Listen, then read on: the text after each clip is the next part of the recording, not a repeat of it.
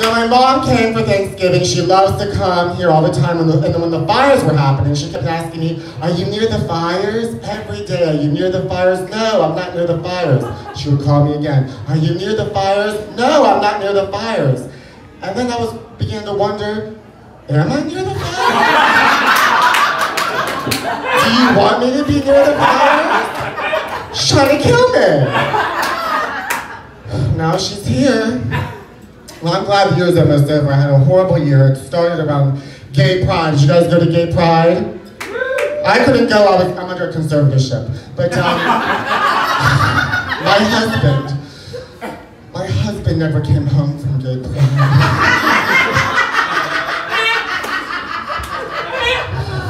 I guess he liked what he saw out there.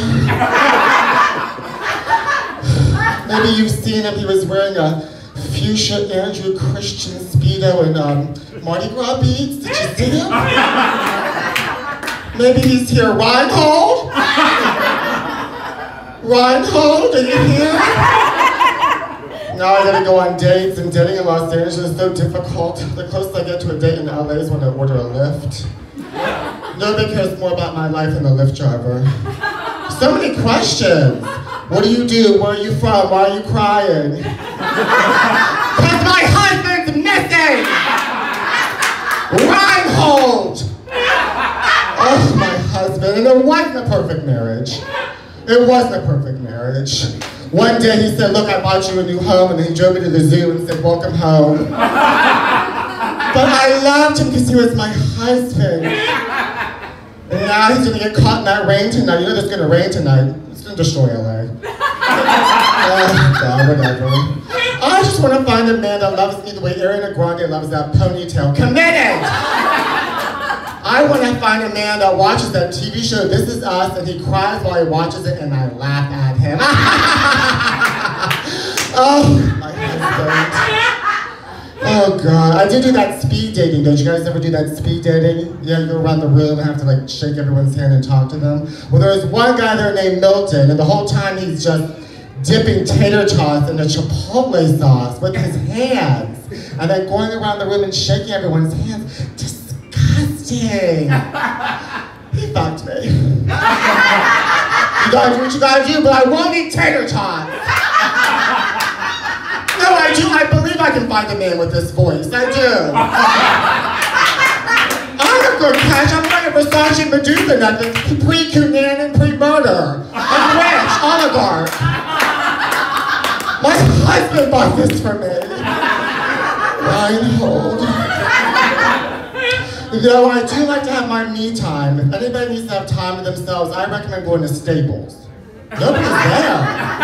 Nobody works there. I have to wander around Staples and just knock over loose paper and breathe.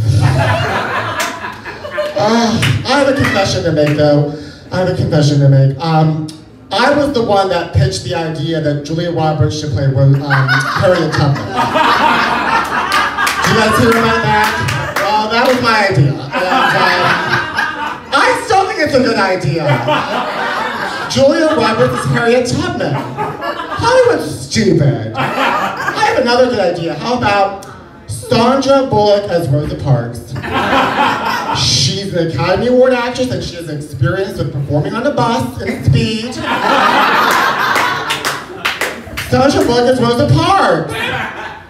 Whatever. Who are we gonna vote for? Are we still voting? Are we supposed to vote today? Why are we still voting? I think we're making it worse. Is it fun? Stop voting. I'm not voting anymore. Last time I voted Fantasia won. What good did that do me? Nothing. Who are we gonna vote for? I like what's her name? The sorceress. What's her name? Marianne Williamson. Yes, Marianne Williamson. I want the sorceress to win. The sorceress of the United States of America. I love her. I met her and she told me all the secrets of Castle Grayskull. Do you know after midnight she transforms into a beautiful falcon named Zor? Red-tailed. Gorgeous French-tipped falcons. Oh, I love her.